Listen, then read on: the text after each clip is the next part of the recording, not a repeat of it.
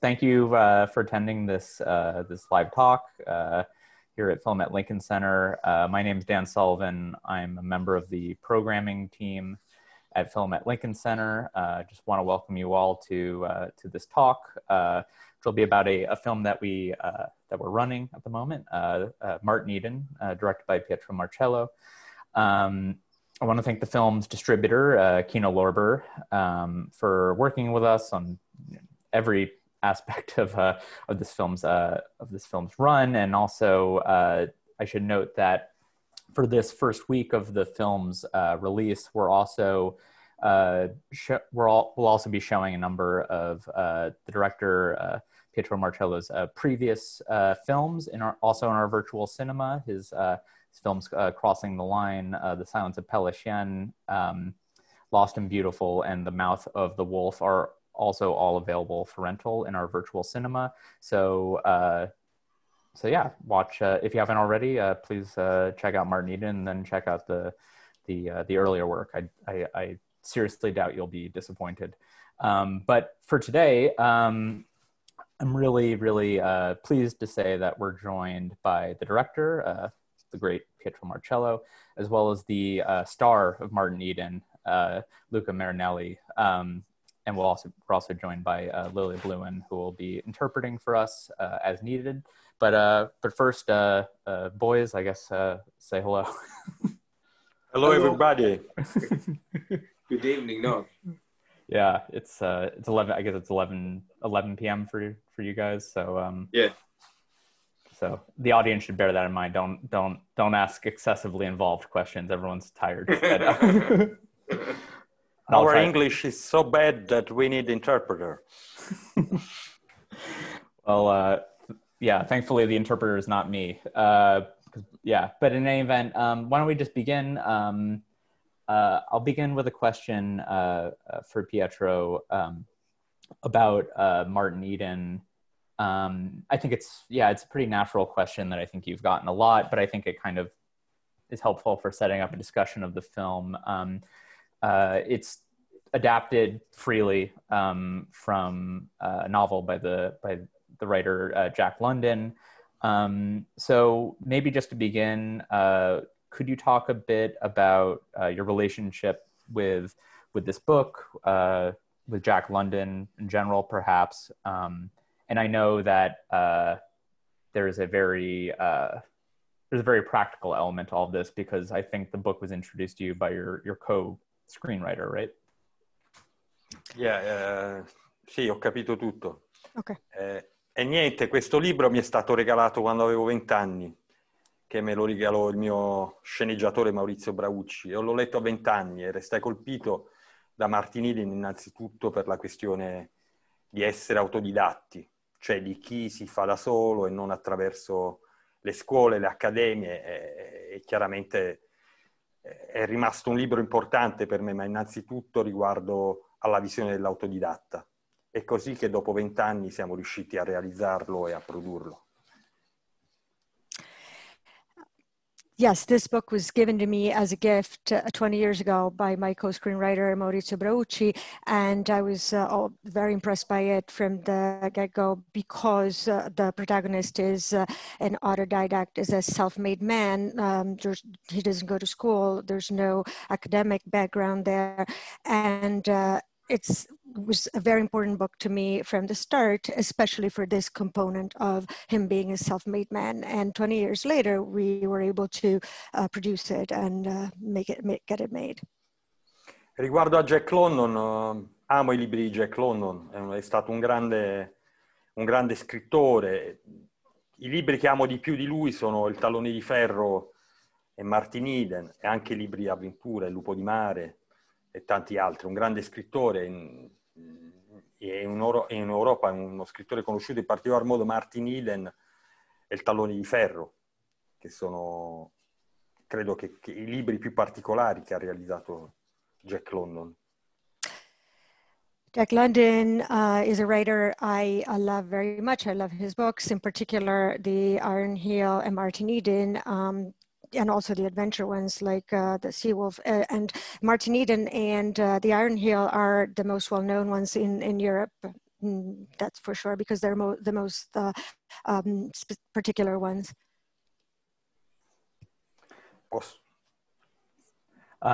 Well, so then maybe just kind of building on that, I wanted to ask about the process of adapting the novel, your collaboration with Mauricio Brauchi. So how did the two of you sort of conceptualize some of these transformations that you've made to the text? There are a number of transpositions, period, location, some of the political details, and so on. So how did the two of you go about sort of relocating the text, I guess? Ma diciamo che Martin Eden io l'ho realizzato come se fosse un documentario, nello stesso modo come ho realizzato gli altri film. A differenza degli altri film avevo un budget maggiore, ma credo che innanzitutto noi abbiamo fatto una liberissima trasposizione perché non eravamo in grado di raccontare l'America, Auckland, il mondo americano di Martin Eden. Diciamo noi l'abbiamo utilizzato come un archetipo, come se fosse un Fausto, un Amleto, e l'abbiamo riportato in una location che era Napoli, anche perché Napoli era il territorio a noi più adatto per realizzare Martin Eden. E poi innanzitutto perché non abbiamo la letteratura del mare, non abbiamo... La letteratura italiana non è ricca di questo, non abbiamo Stevenson, non abbiamo Conrad, non abbiamo i grandi scrittori della letteratura che raccontano il mare. Diciamo, l'Italia è un paese un po' particolare. Di mare sì, ma anche di campagna. Il nostro Martin Eden è un po' marinaio, ma anche paesano contadino, un po' come nella nostra letteratura.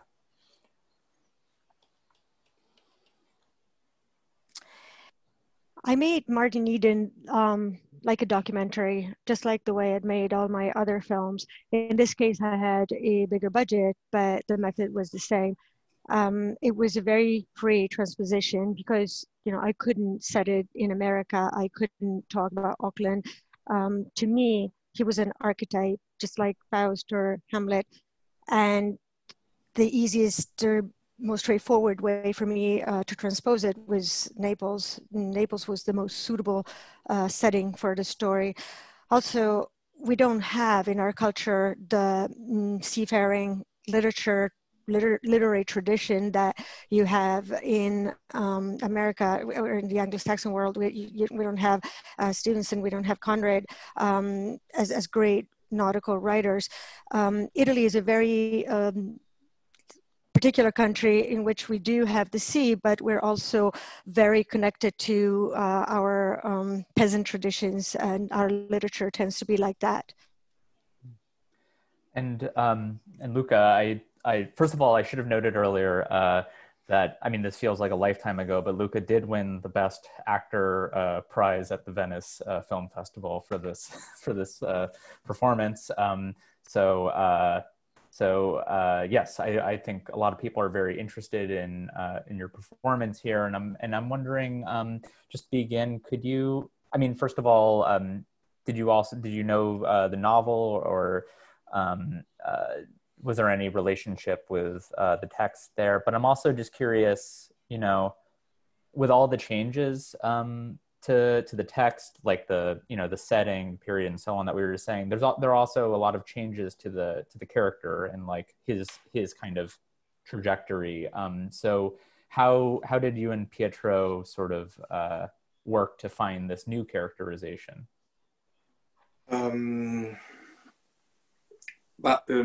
Diciamo, io naturalmente conoscevo Jack London, lo conoscevo, ma conoscevo penso i libri che tutti più o meno conoscono, White Fang o Il richiamo della foresta, The Call of the Wild. Quello era il Jack London che conoscevo per un bel po'. Poi l'incontro con Pietro mi ha portato a conoscere questo testo, Martin Eden, del quale avevo già sentito parlare, perché c'era un po' questa storia che avevo sentito, che lui aveva scritto questo libro durante la navigazione, durante uno di questi suoi viaggi che faceva meravigliosi, e quindi non so, mi sentivo attratto in una qualche maniera da questo libro, però non l'avevo mai incontrato, quindi ringrazio Pietro personalmente in questo momento di nuovo per avermi fatto per tante cose, ma anche per questo lo ringrazio. E quindi ho incontrato Martin Eden assieme alla sceneggiatura di Pietro, ed ora in questo momento non ricordo veramente più cosa ho letto nella sceneggiatura e cosa ho letto nel libro, perché diciamo questi due mondi si sovrappongono ormai nella mia mente. Per rispondere invece alla domanda del cambio, ma lì è stato un lavoro bellissimo, perché io credo fortemente nel cinema come un lavoro di collaborazione, di cooperazione, e con Pietro è stato molto bello questo lavoro, perché dimmi tu quando Lilia mi devo fermare, che parlo troppo. Come vuoi, va bene, facciamo dopo la parte della collaborazione. First part. Okay. I was familiar with Jack London, but with his books like White Fang or The Call of the Wild, and that was the Jack London I knew.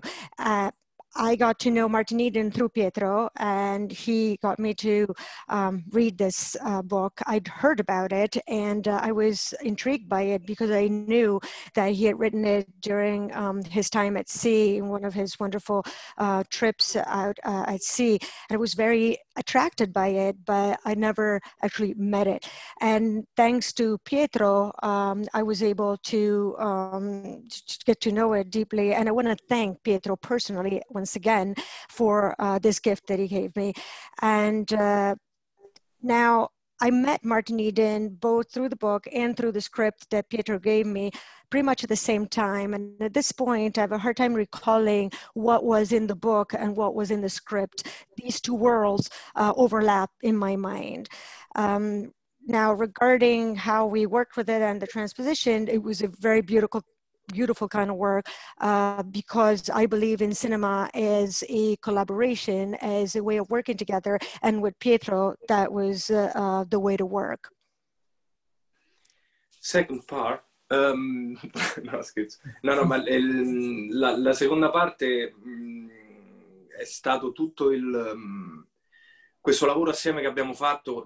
Io ho sentito una grande fiducia da parte di Pietro, io avevo grande fiducia in lui, e ci siamo semplicemente divertiti assieme, noi con tutti gli altri reparti, a creare questo personaggio.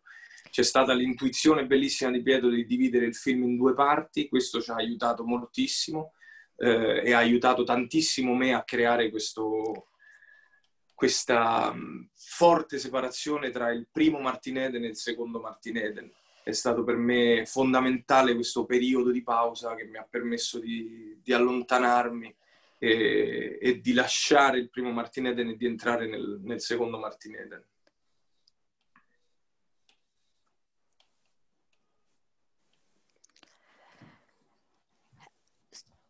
So the way we worked was based on mutual trust. I totally trusted him, and I felt he trusted me. And we had a lot of fun working together, the two of us and the other departments, in creating this character. Pietro had the brilliant intuition of dividing the film in two parts. And this really helped me at a deep level to create this marked separation. We had a time off in between, and that really allowed me to create a marked cut between the first Martin Eden and then re-enter into the second Martin Eden. So for everyone who's watching, just a reminder, you can ask us questions with the Q&A function at the bottom of the screen, and we will get to as many of them as we can in the second half of this talk. But for now, I'm going to keep interrogating these two guys. So we'll go back to Pietro for a moment, because you evoked your background in documentary, and I think when people who aren't familiar with the other films watch them in the retrospective, you'll notice a lot of them are unmistakably sort of works of nonfiction. So I'm wondering, considering that this is like a kind of a period film, how your documentary, how your experience with the documentary and so on, how that informed, excuse me, how that informed your approach to rendering period. But I'm also, I think this might enter into it somehow. You are also the cinematographer of all of your films, I believe. You shot this on Super 16 millimeters. So I'm curious about the how all these things are related, because I think they are. But perhaps you could elaborate on. Va bene, io ho iniziato con i documentari perché i documentari era l'unico modo per me per fare film, perché era lo strumento più accessibile per fare film. Non ho scelto di fare documentari perché volevo fare documentari, perché avevo una telecamera e quello è stato l'unico mezzo per iniziare. E così mi sono creato un metodo tutto mio di fare film, nel senso non credo tanto nei modelli, credo nei metodi. E guardando i film del passato ho imparato a fare qualcosa, ho imparato a fare la macchina, la cinepresa, a caricare i magazzini, a fare il montaggio, a fare tutto da solo. E in un certo senso il documentario mi ha aiutato ad affrontare anche l'imprevisto del cinema. Come spesso ho fatto, ho prodotto anche i miei film e così, non tanto per volontà, per necessità, ho imparato un po' a fare tutto. E lo strumento del documentario per me è uno strumento del cinema, dipende dall'uso che ne fai. E credo che il documentario sia la base di tutto, è il documentario che ti forma e ti fa le ossa. Vado piano piano perché così. I started with documentaries because it was the only way for me to make movies. It was the most accessible one. It's not that I wanted to make a documentary, it's just that I had a camera and I wanted to make films. And so I created my own method to do that. I don't believe in models, I believe in methods. So I started running the camera myself and loading magazines and editing it. What documentary teaches you is how to deal with the unexpected. So for me, it was out of necessity that I learned how to make documentaries. To me, a documentary is a tool. It's the tool that one uses to make films. And then it's what trains you. It's what allows you to hone your skills. E Martin Eden probabilmente è il film dove ha avuto un budget, il budget più grande dei miei film, nel senso perché poi la fortuna è stata anche che l'abbiamo potuto produrre e l'abbiamo fatto come volevamo, perché diciamo era abbastanza ambiziosa come idea. Però credo che è stato fondamentale avere alla base il documentario, anche nel come affrontare il set, è stato importantissimo per me, specialmente per gli imprevisti del set. Martin Eden was the film with the highest budget that I'd ever made, and it was very important that we produced it ourselves because that allowed us to make it the way we wanted, because it was a very ambitious idea.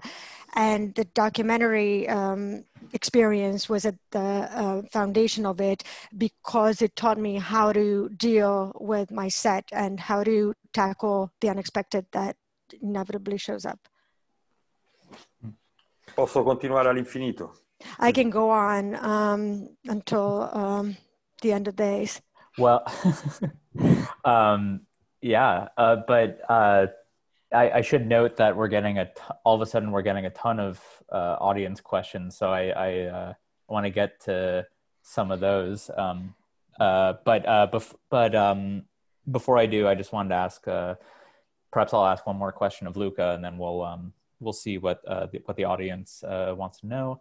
I guess Luca, I'm curious.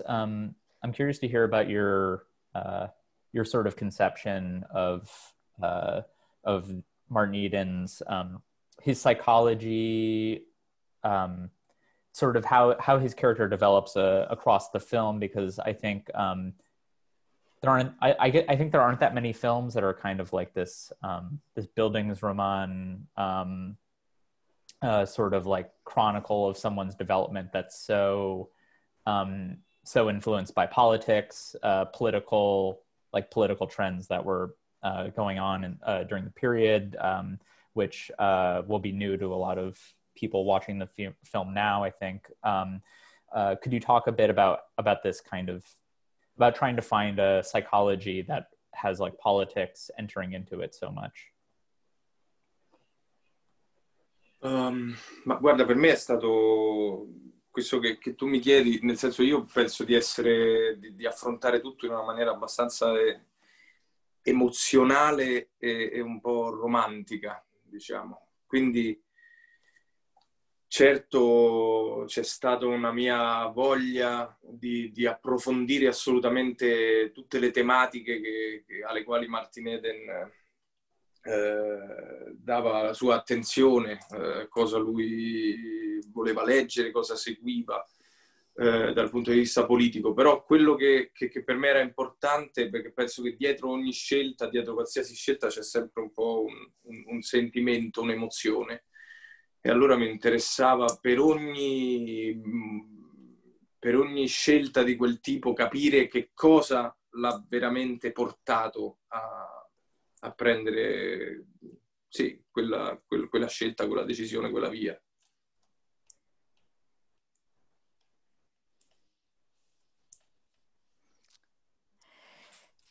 I think that I tackle everything in a very emotional and romantic way.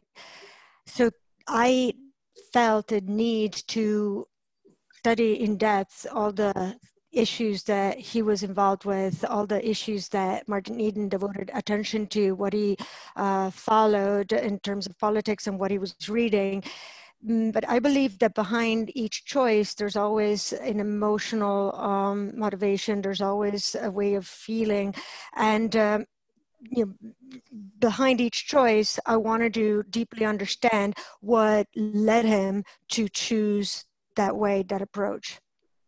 Però sicuramente la cosa, e qui perdonami, I will be very quickly, quello che mi ha fatto innamorare di lui sin dall'inizio era questa maniera, questo sguardo intellettuale che lui aveva di intelleggere la vita, che è sempre stato quello da quando noi apriamo la prima pagina del romanzo fino alla fine.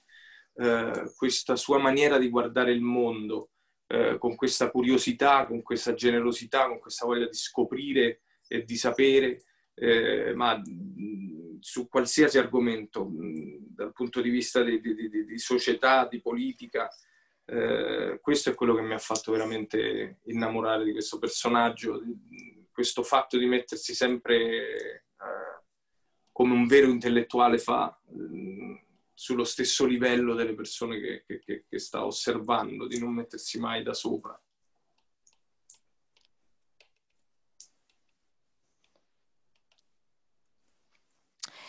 What made me fall in love with him is that he always had this truly intellectual way of looking at life, a way of almost applying his intellect to life. And that's what comes across right away from the very first page until the very end, is his way of looking at the world with a deep desire to discover things, to learn things, to get to know about things at every level, on every topic, in terms of politics and society. And he always positioned himself at the same level as the people he was observing, the way a true intellectual does. Okay. So I'm going to start reading some of the audience questions. I'm going to try to combine some of these because we've gotten so many. I want everyone to feel like they're getting their money's worth. So this is a question actually that I think both of you could answer. It's about Naples, the relocation of the narrative from Oakland to Naples, and the experience of shooting there. But a number of people are also asking about Luca learning the Napolitano dialect and the work that goes into that. Maybe these are aspiring actors, I don't know. But in any event, yeah, could we talk about Naples and the Napolitano dialect? Vado io. Sì, tu. No, quello è stato un lavoro bellissimo. Io ho avuto la meravigliosa possibilità di scendere proprio con Pietro, con questo viaggio in macchina verso Napoli, da Roma a Napoli, e da lì sono stato un mese e mezzo prima di cominciare le riprese. Però anche prima è cominciato questo lavoro. Abbiamo sentito che era molto importante anche l'uso del dialetto nel film, e per me è stato bellissimo avvicinarmi a questo dialetto, perché penso che ogni dialetto dia un nuovo ritmo e un nuovo colore all'essere umano, al personaggio, e quindi per me è stato fondamentale impararlo. Avevo una persona che mi aiutava in questo cammino. Mi ha aiutato questa persona, mi ha aiutato Napoli con il suo spirito accogliente. Sì.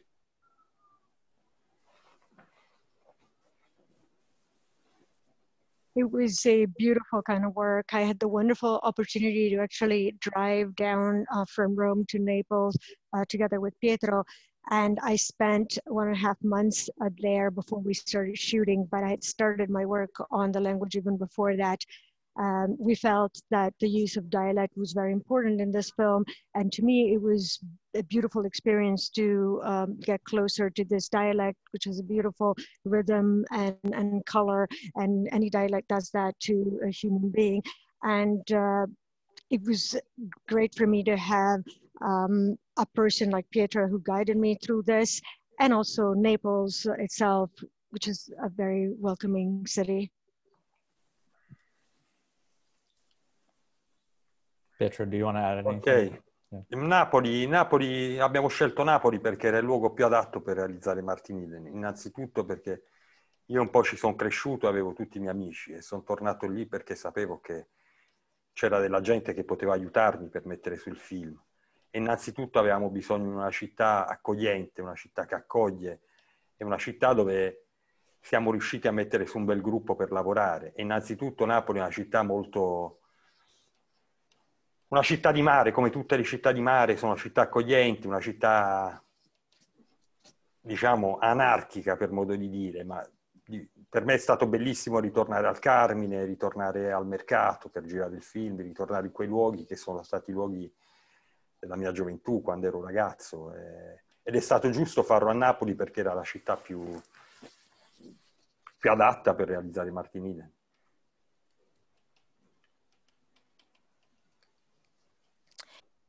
Well, Naples was the most suitable place for me to make Martin Eden.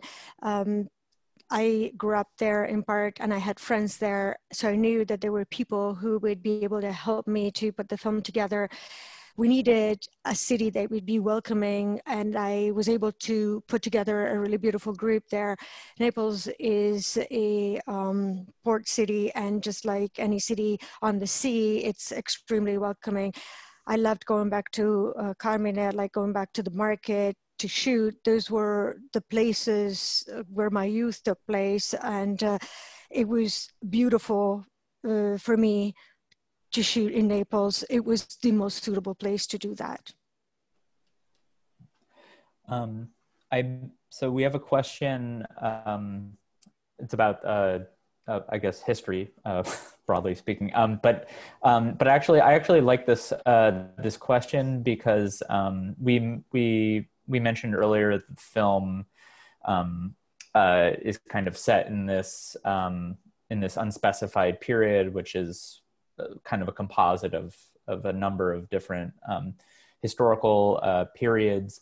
But someone is asking how, I guess this is more for Pietro, how do you see the story of Martin Eden and the protagonist's kind of journey?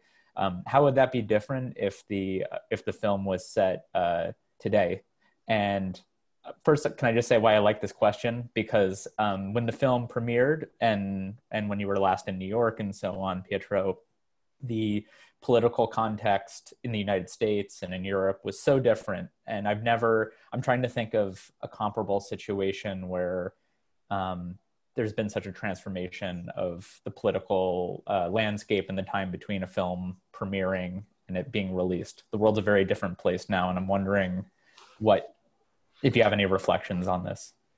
Allora, io premetto che per me è difficile avere un giudizio di quel che faccio, perché di tendenza sto sempre lì a rifare, a riparare, a ricostruire le cose che faccio, perciò è un po' difficile. Quello che sicuramente posso dire che l'obiettivo mio e di Maurizio Braucci, che mi è stato a fianco e che è, diciamo, il primo scrittore del film, era di attraversare il Novecento, per quanto il libro di Jack London sia un libro molto attuale. Credo che sia un libro intramontabile riguardo anche alla figura di Martin Eden come individualista, perché quello di London, diciamo, è un libro che fu molto criticato allora, però era un vero e proprio atto d'accusa nei confronti dell'individualismo. Il film è un po' storto come il libro, perciò è anche interessante vedere che a volte è criticato sotto questo aspetto qui.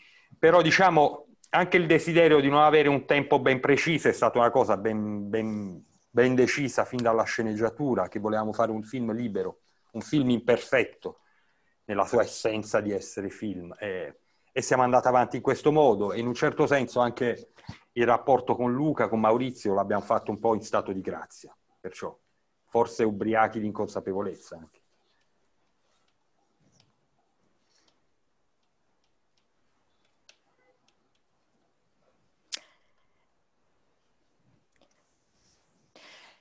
To start off, I have to say that for me, it's very difficult to pass judgment on my work, on what I do. I'm someone who always does things over and repairs what he did and rebuilds. So I can't really be objective about what I've done. Let's say that the goal that I had, and together with Maurizio Braucci, who was the first writer of the film, was to span across the 20th century. Even though the book it is extremely current in what it talks about, and in a way what it focuses on, it's something that will never be dated. In terms of what he says about individualism, it was heavily criticized when it came out, and indeed it is a very sharp accusation of individualism or indictment of individualism. And the film, just like the book, was created in a crooked way. And our desire was always not to be specific in terms of the time it was set in, because we wanted for the film to be very free and imperfect to some extent. Now, the relationship that we developed with Luca and with Maurizio was a true state of grace. And in a way, we were drunk on our awareness.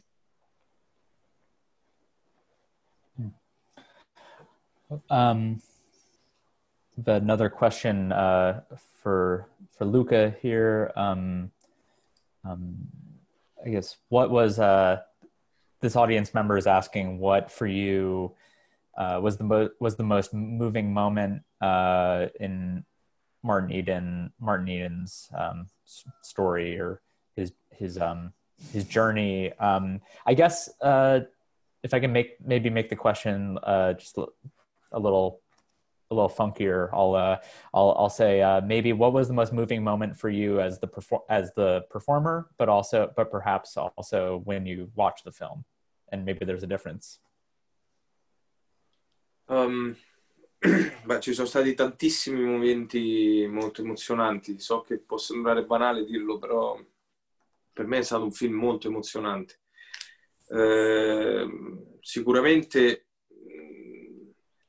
quello che ricordo con più emozione, lo dico sempre, ed è quello che mi viene sempre in mente, sono tutte le scene che abbiamo girato in questo villaggio ricostruito.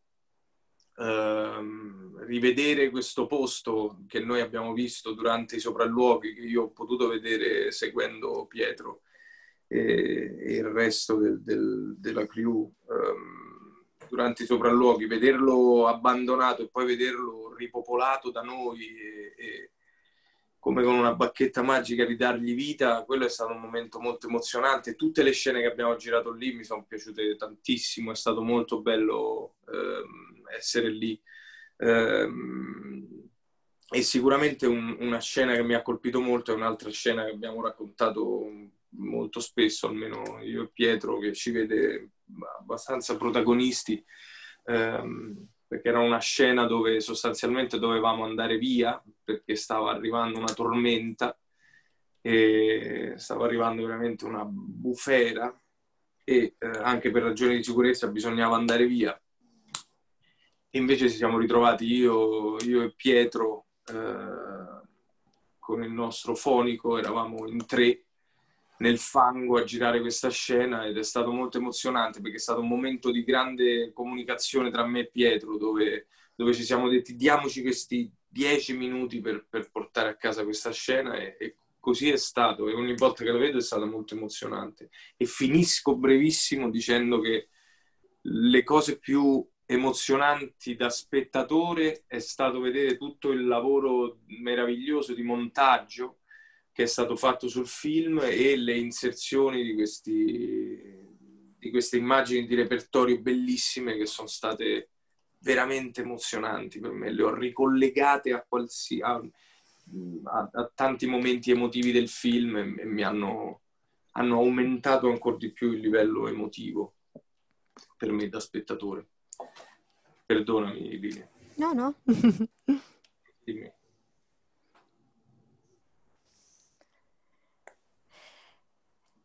There were so many beautiful moments. It may seem trite to say, but to me, this film was so deeply emotional on so many levels. Something that I do recall in a particular way that I can think of is that country town that was rebuilt.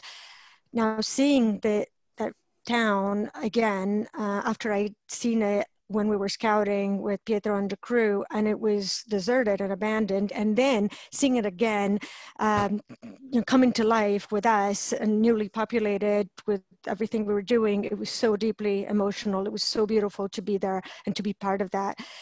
Another scene that we've always talked about that involves myself and Pietro, and it's truly something that belongs to the both of us, was a situation in which we were shooting and then a storm was approaching, and it was really a massive storm. And so we, for safety reasons, we had to leave, we had to stop shooting. But the two of us looked at each other, and with our sound guy, we stayed there and we decided, let's, give it these extra 10 minutes. And there we were shooting in the mud, and we said, let's bring this home. And we did bring it home. We did. And it was such a deeply moving moment in which the two of us felt very connected. It was a highly emotional moment.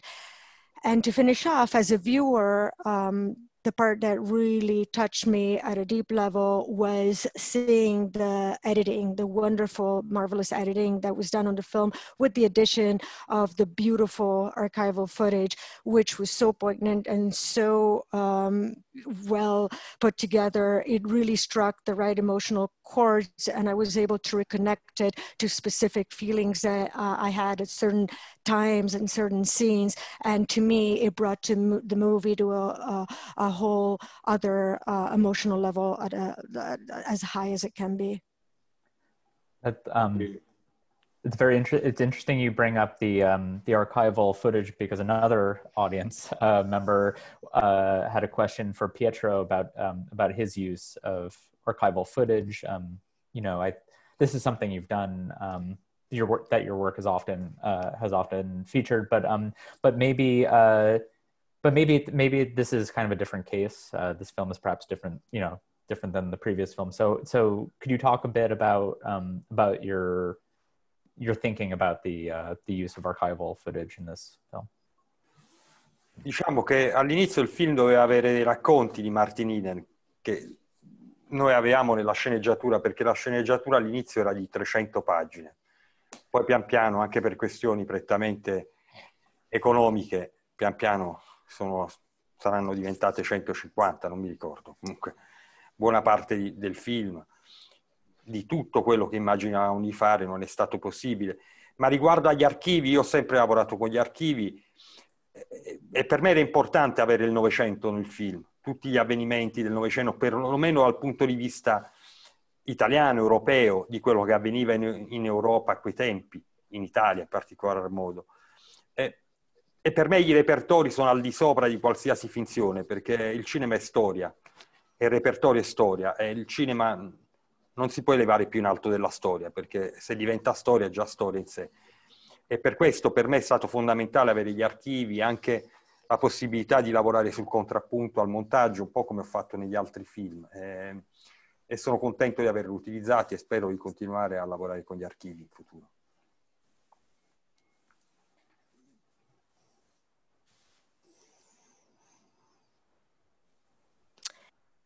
In the beginning, the film was going to be short stories connected to Martin Eden's story. And in the beginning, the script was going to be 300 pages long.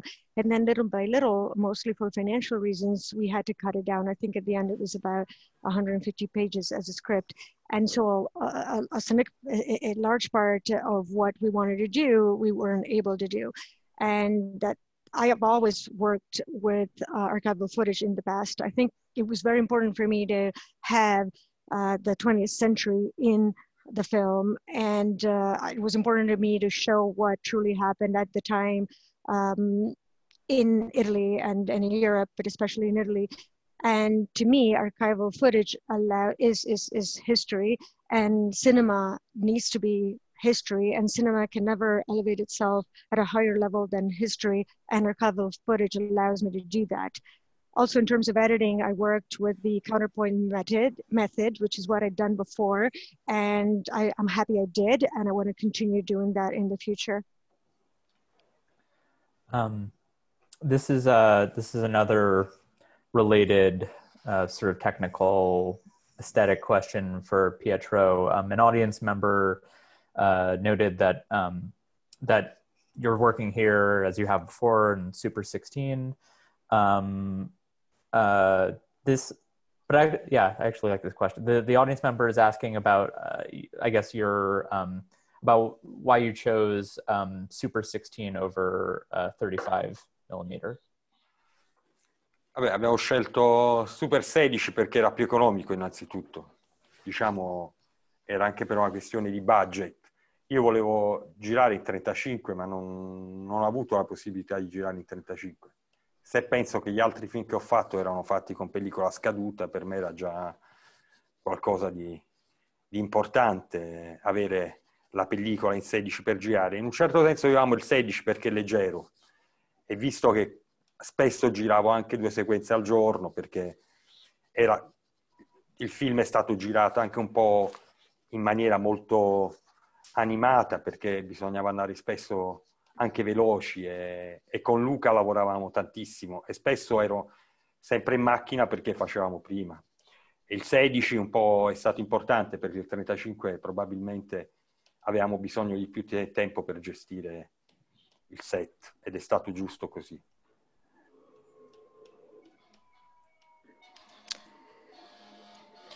Well, I used Super 16 mostly because it was cheaper, first and foremost. That's what my budget allowed. I wanted to have 35 millimeters, but I couldn't afford it. If we think that in the past I'd always worked with expired film, that's already such a step ahead. But I really liked having Super 16 because I love it because it's light. If we think that often we shot 2 sequences a day, shooting with Super 16 allowed us to do that because we shot the film in a very animal-like way, very quickly. I was always at the camera, and that allowed me to be faster. Luca worked that way. He allowed me to do that, and I think it was right to do it this way, because had we had 35 millimeters film, it would have required more time. And there's a question for Luca about the physicality of the performance, sort of arriving at this audience member wants to know, I guess, about how you kind of arrived at this physical idea of Martin Eden, a literary character, of course, but this person's also asking about, I think it's interesting, it's a question of influence, but it's not about literature or cinema. It's about what role, if any, maybe visual art or music plays for you, or plays in your thinking about the kind of physical dimension of a performance. About Martin, yeah. Or I guess in general. No, not about influences that I. Okay. Yeah, I think specific to Martin Eden, but if you have any good answers in general too, you know, that's fine. Okay, I can suggest. Sorry, it's late. Yes. Ma il lavoro iniziale, come ho detto prima, era diviso in due parti, e dico fortunatamente era diviso in due parti. Quindi nella prima parte, come anche il libro e la sceneggiatura ci suggeriva, c'era da trovare un Martin Eden che fosse forte, sentire questa forza che lui aveva, questa forza sia nelle azioni ma anche nel corpo. E quindi molto banalmente io ho pensato e ho proposto a Pietro di voler cominciare un allenamento fisico, quindi c'è stato puramente un allenamento, un training fisico che mi ha aiutato a sentire questa forza che lui aveva all'inizio. Devo dire che mi è stato molto utile.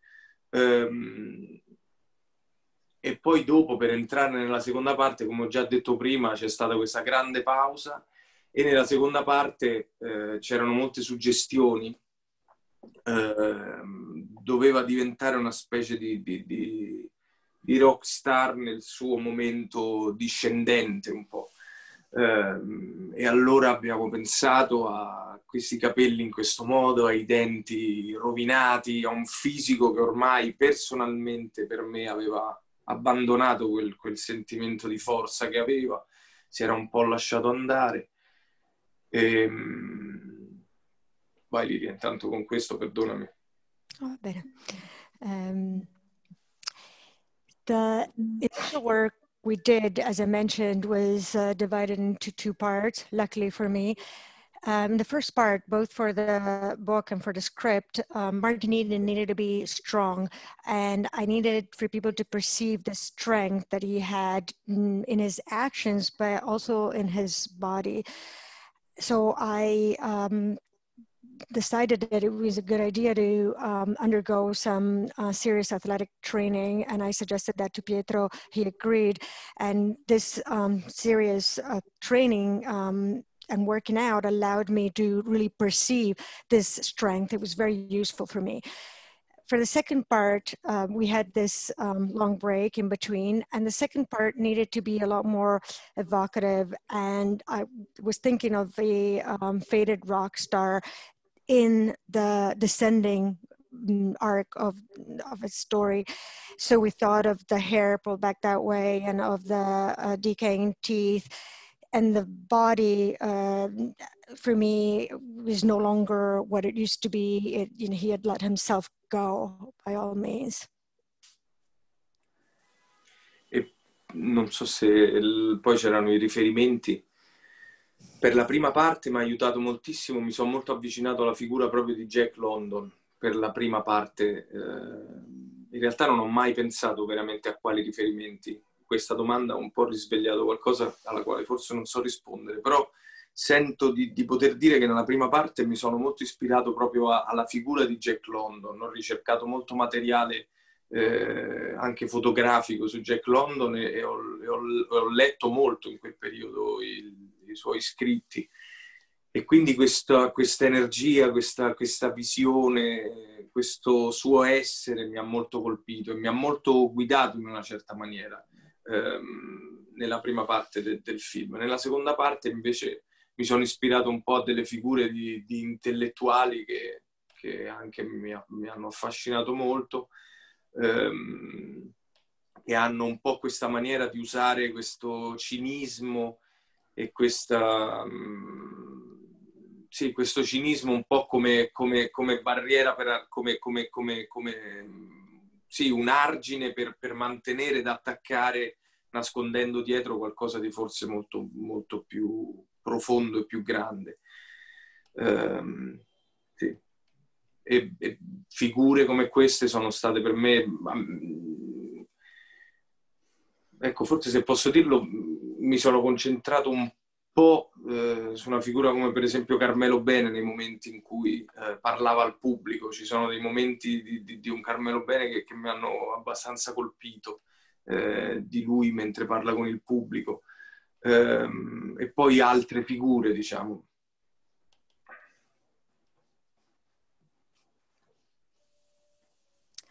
For the first part, I was inspired by Jack London himself. That helped me to a great extent. Actually, this question triggered something in me in terms of my references. I really don't know if I can answer specifically. Let's go back to the Jack London figure. I did a lot of research on him. I looked at photographic material. I read a lot of his writings, and what comes off is great energy and his vision and his way of being. That's something that I really looked at, and it deeply touched me, and I was really impressed by him and looked up to him for the first part. For the second part, I was thinking more of figures of intellectuals that have always fascinated me, and people who tend to use their cynicism as a barrier, as a dam, and they tend to attack others in order to hide something more fragile, something deeper and greater. So there's several personalities I can think of. In particular, I'm thinking of Carmelo Bene in some images of thing where he speaks to an audience. You know, these ideas of him speaking in front of an audience had really impressed me, him and others. Se posso dire un'ultima stupidaggine, forgive me, then, ci sono anche delle registrazioni, per esempio di Marlon Brando, che ci sono in un documentario meraviglioso fatto su di lui. Queste registrazioni, c'è un momento dove penso cominci proprio il film in questa maniera, dove Martin Eden fa una registrazione per se stesso, per qualcun altro, non lo sappiamo, però sta registrando. E quelle registrazioni di Marlon Brando che sono riuscito a recuperare grazie a questo documentario mi hanno dato quest'altra direzione di cui parlavamo. I just want to add one little thing. There's some recordings by Marlon Brando that appear in a marvelous documentary on him. I think, you know, in the beginning when the film starts, I think it starts like that. Martin Eden works on a recording for himself or for others, and those recordings by Marlon Brando that I saw really inspired me for that. So we're sadly, we're just about out of time, but I guess you guys probably also should go to sleep at some point. But before we go, I just want to ask one more question, which we've gotten many times in the chat, so I'll just ask it. It's a very practical question. Have you guys watched any good films since you've been stuck, you know, like all of us? I bet. A lot of movies, yeah. A lot of good movies, yeah. I think they want some of your recommendations, is my sense. Vogliono dei consigli da voi. Yeah. I would recommend, because I watched it like last week. Andrea Arnold. I was very moved from her movies. Dei film meravigliosi di Andrea Arnold che mi hanno molto colpito. Yeah. That's the a wonderful thing film, I have in mind now. Arnold, which really touched me. E I film di Pietro Marcello, naturalmente. Yeah. And all of Pietro Marcello's movies. Yeah, it's a bit I complicated. watch it every day. It's a bit complicated because to choose a film, you know, I was cinephile, but today maybe not anymore, like on the past, but there are a lot of films, so many, you know, it's complicated for me to choose one. I should start to choose all films of my friends, but not for now. Yeah, for Luca it's more simple to do this. Yeah. Well, then But well, then people should Let's just go to see Notturno by Gianfranco Rosi. Yeah, now we're talking. Well, great. So I think, also just real quick, this wasn't a question, but someone wanted to note that Lilia has done a very good job interpreting. So yeah, that was a nice thing. Anyway, I want to thank all of you very much for being here, for staying up late with us. If you haven't watched Martin Eden yet, please do so. You won't regret it. And watch all of Pietro's films that we have up in the virtual cinema. That will also be very, you'll have fun with that. So, well, thank you both. Very much. And hope to see you guys in person, sometime this decade. Thank you, everybody. All right. Thank you very much. Thanks, Lilia. Grazie a voi. Thanks, Alla prossima. Next time.